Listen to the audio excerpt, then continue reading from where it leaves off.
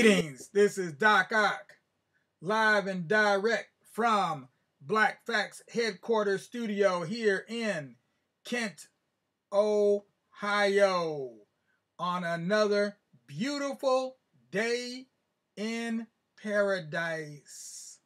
What else could we call it but another beautiful day in paradise? As many of you may already have heard, maybe you got the word and maybe you didn't, we've been celebrating Juneteenth for this entire month, as well as last year we did the same. And surprise, surprise, to our chagrin, the U.S. House of Representatives just a few hours ago has just voted to make Juneteenth the 12th national federally recognized holiday in the United States of America. Now that's a bit of a bizarre twist on things, because at the same time that we're being thrown this bone, our voting rights are being diminished, because every state in the union is working diligently at making sure that black folks can't vote. So we will never get to decide on what direction the country goes in. Somebody else will always be doing the deciding for us. So something to think about and ponder. You may even want to check out the video I posted early this morning, 4 a.m. or 5 a.m. I think this morning. I posted a video of Karen Hunter and Dr. Greg Carr on a weekly podcast weekly vlog talking about Juneteenth and whether or not they thought it should be recognized as a federal holiday, or whether it was best to leave it the way that it already was, where it was a day that African Americans celebrated. And if somebody else wanted to join in, they were welcome to join in, but it wasn't anything that was being, had become commercialized, first and foremost. Something that had not become commercialized. It was a holiday we've been recognizing and celebrating for at least 156 years, and in some areas of the country even longer than that. Although it wasn't officially called Juneteenth in those areas, it was called something else. But Emancipation Day, Juneteenth, same thing. So tonight we're going to continue our reading of the stories of two African American women. We've been reading in the afternoon. We've been reading about Sojourner Truth, and in the evenings we've been reading about Mary Stagecoach Fields. So we're going to continue to tell her story tonight. But before we get started, there's a couple things you need to do, and you may have already done it. Number one, give us a like if you're watching on Facebook. Number two, give us a thumbs up if you're watching on YouTube. And last but not least, make sure to spread the word far and wide, up and down, all through the land, about what we've been doing right here at Black Facts, steady on the case for the race every single day. Whether Juneteenth was a federally recognized holiday or not, we have been recognizing it throughout the community. So let's go ahead and do our proverb of the day, and then we're going to get on with the getting on, and I'm going to relate some recollections about Mary Fields from a unexpected corner of the universe.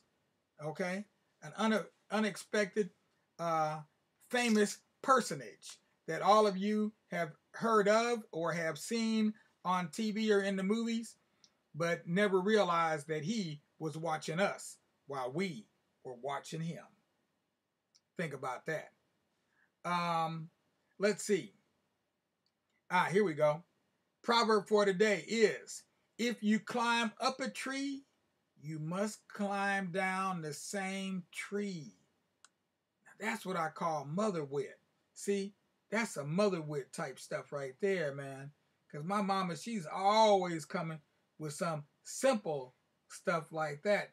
That when you hear it, you got no doubt. There's no doubt in your mind. You don't need a barometer. You don't need a thermometer. You don't need any type of scientific instruments to know the truth when you hear it. It rings clear as a bell. If you climb up a tree, you got to climb down the very same tree. Unless you're going to fly out of the tree like a flying squirrel, Rocky or something. I don't know. Meanwhile, that is a proverb from the country of Sierra Leone, otherwise known as, in English as mountain lion. That's right. That's from the country of the mountain lions.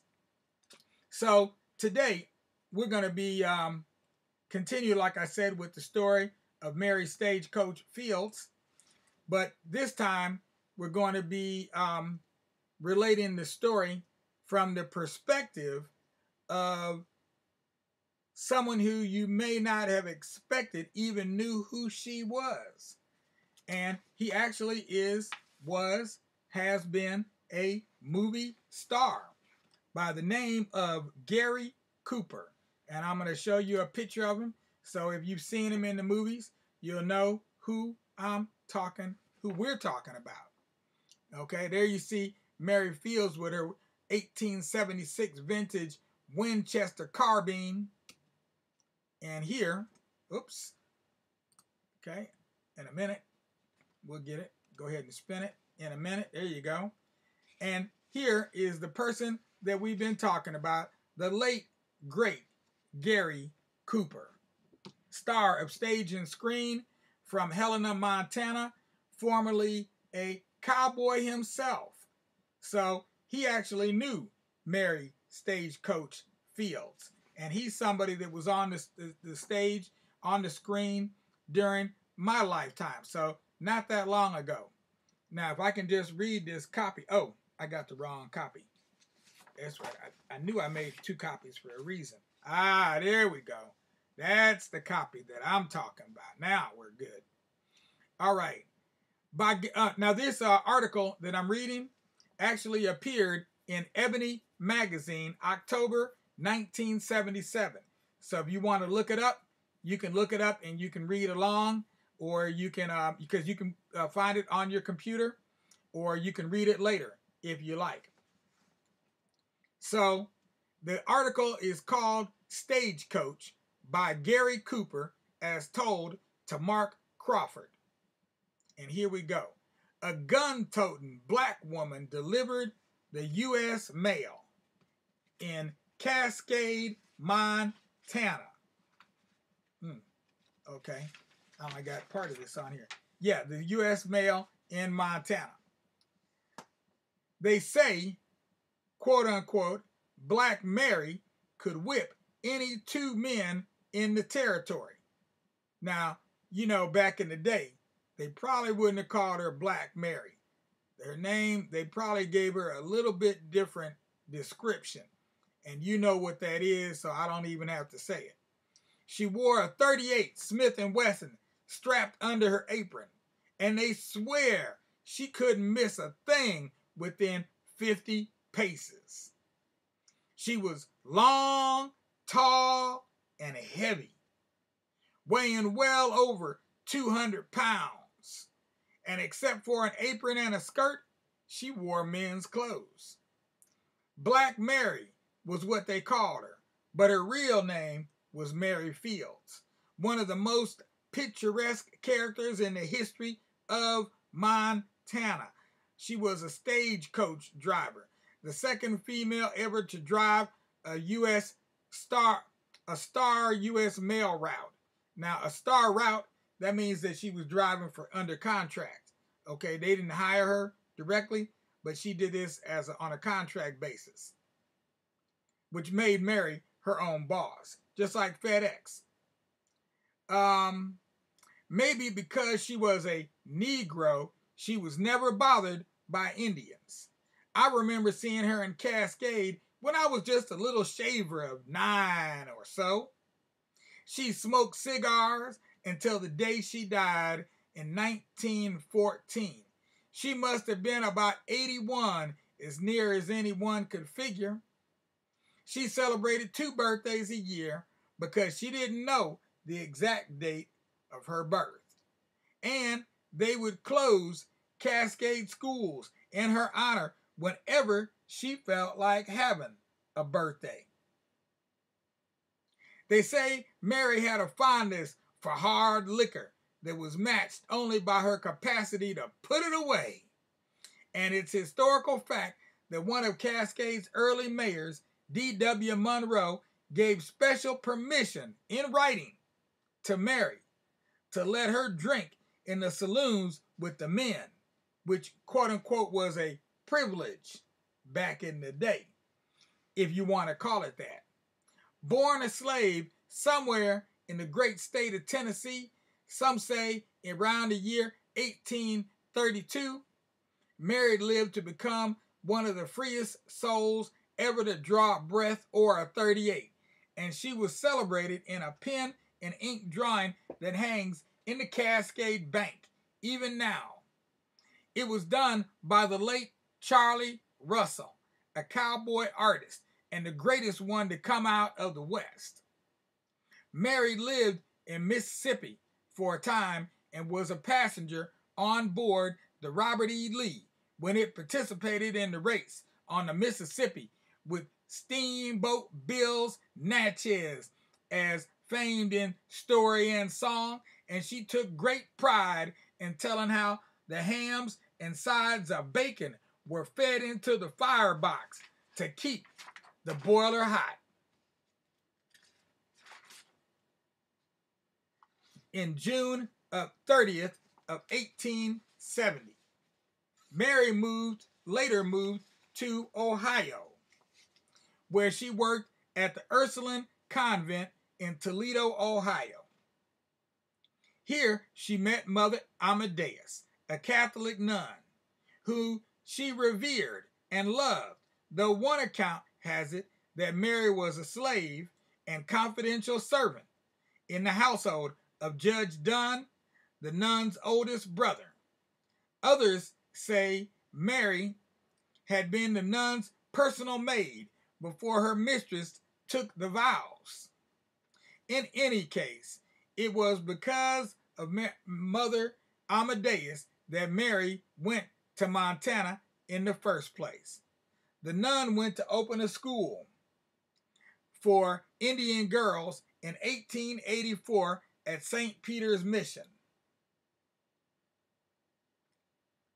where Jesuit priests worked hard amongst the Blackfeet since 1866. Because of the hard living and intense cold, I've seen it get 45 degrees below zero myself. Mother Amadeus took pneumonia and lay dying in a crude log cabin. Mary Fields heard the story back in Ohio and lost no time getting to the bedside of her friend. She nursed the nun back to health and remained in Montana to help the missionaries with the hard labor.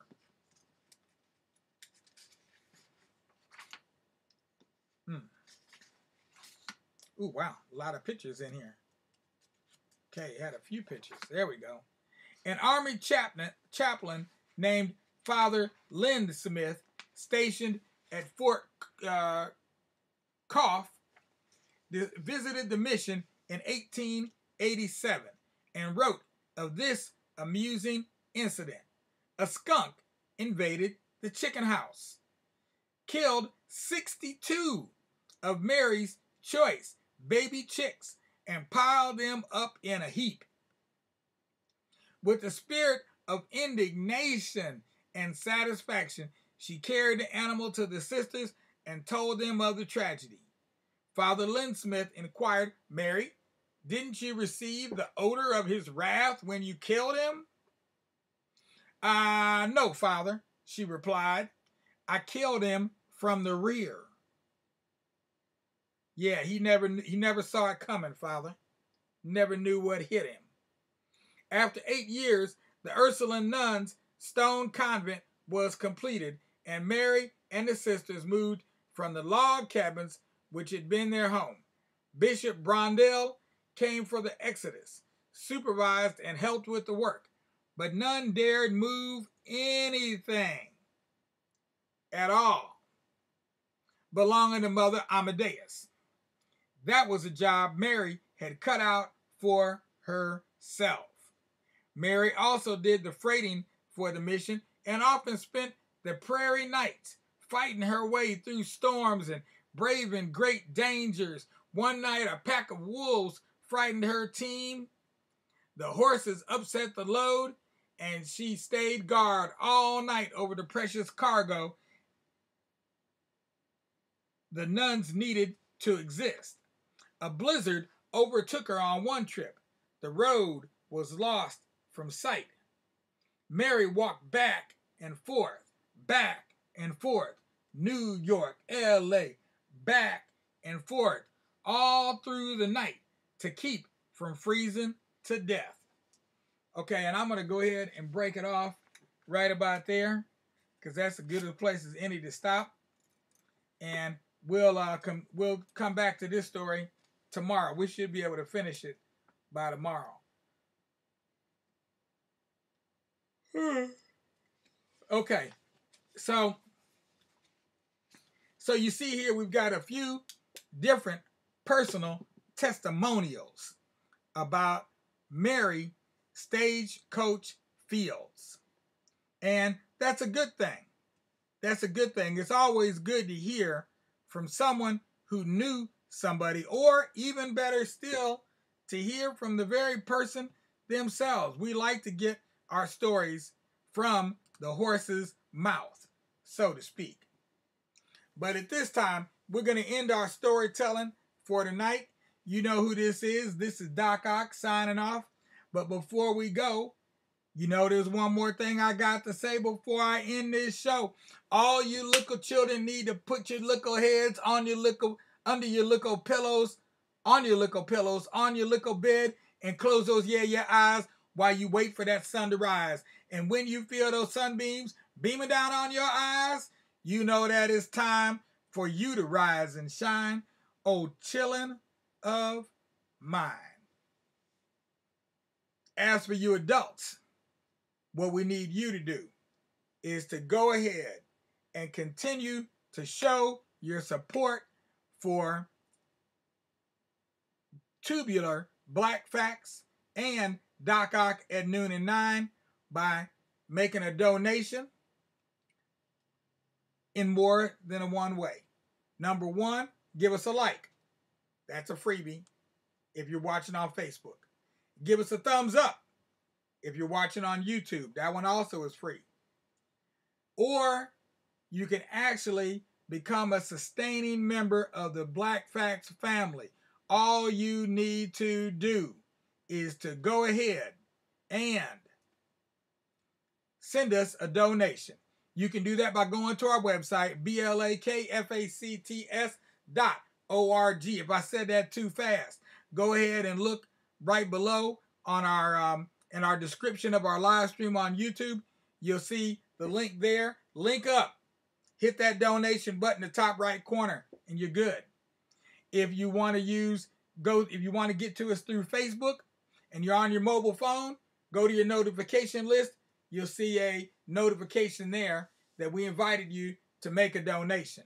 And last but not least, if you're on your laptops, desktops, or other devices, then just look right below any one of our live streams and you should see a link down there that will take you to the very same place where you can make that recurring donation. 5, 10, 15, 20 a month would be a welcome addition to help us continue to do the work that we're doing here. If you think it's important, show your love in a way that's real. In the meanwhile, peace out without a doubt with justice, because anything less disgusts us. We like being discussed, but we don't like feeling disgusted.